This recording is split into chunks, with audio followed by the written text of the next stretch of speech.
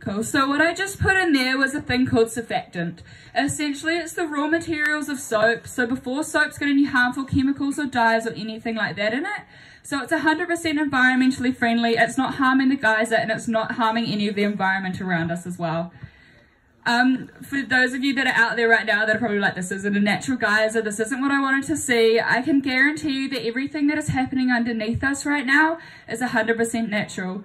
Like I said before, there's about a 30,000 litre reservoir sitting underneath us, and that pressure is always naturally building up.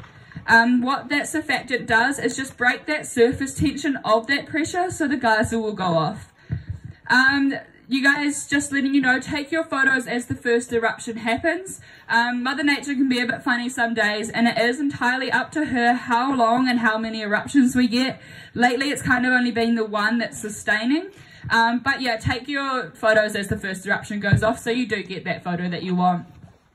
Also, some of you guys in the front row, hopefully some of you are backpackers are living out of your vans and stuff like that, because you will get a free shower today.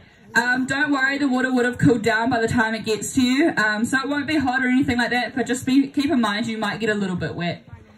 For those of you who are wondering where the name Lady Knox comes from, it comes from the history of the area.